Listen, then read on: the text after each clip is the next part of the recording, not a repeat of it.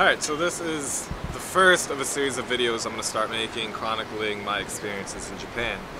I've had various people tell me they want to kind of see what's going on in my everyday life. This isn't my everyday life, but when I do something semi-cool, I figure it'd be cool to let you guys know what's going on. So this is the Nagasaki Lantern Festival.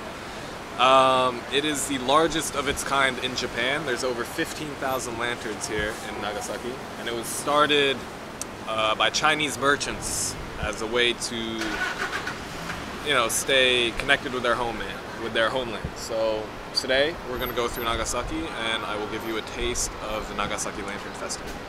So let's get started. First move is getting yourself a drink. Once you got the drink, you're set. Now you just sit back, enjoy the atmosphere. You got couples walking around, families, kids, everyone's in a good mood, and that's the best part.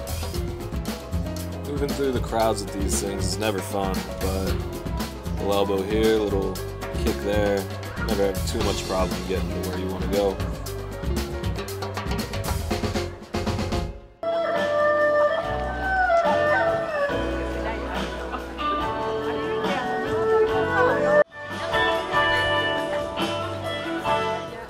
This is the tough part. You gotta choose one of these. Well, I mean, you're gonna end up getting them all, but they're priced, you know, expensive enough where it kinda hurts the wallet, but cheap enough where you're not gonna say no.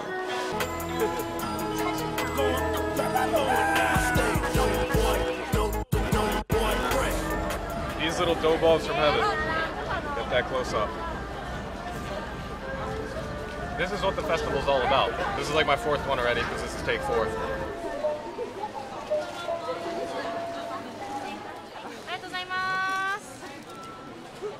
Alright, moving on to a different spot.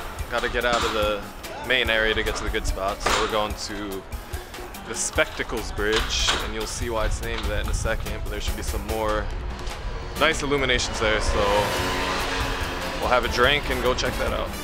This is a great festival for a photographer. These lanterns are just hung up all over town. Just offers a lot of great photo ops.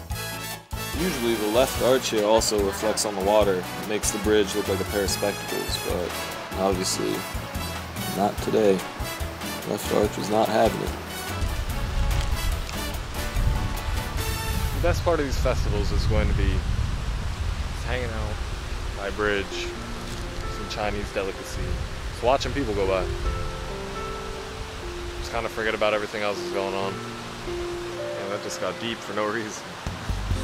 I think it was because I was down to my last manju of the night. You can always kind of feel when the night's winding down. It gets darker, the crowd starts thinning out, people are making their way home, kids have school tomorrow, people have work tomorrow, I have work tomorrow. It's a Monday. So, yep, guess I should be getting back too. Just grab one more quick bite here. I'll see you guys soon for my next adventure.